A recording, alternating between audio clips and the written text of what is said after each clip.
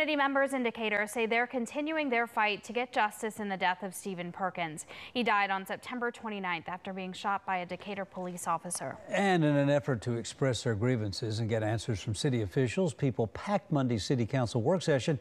When they arrived, though, they discovered that Mayor Tab Bolding wasn't there, and the people at the meeting not happy.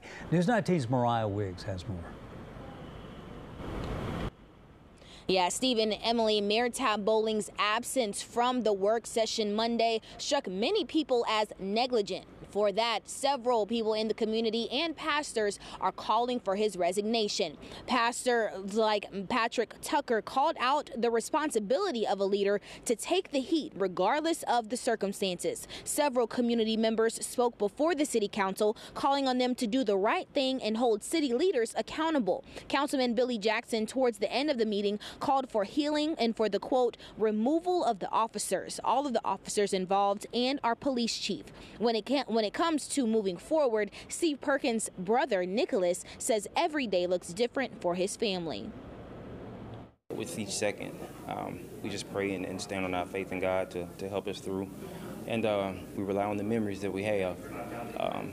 From time to time, that's hard, but Steve did a lot of good in this world, and so that's what we go on. I'll tell you what, as tragic as this was, they killed the right person and the wrong person. They wasn't expecting the whole city to be behind him or behind our family. And for that, our family says thank you.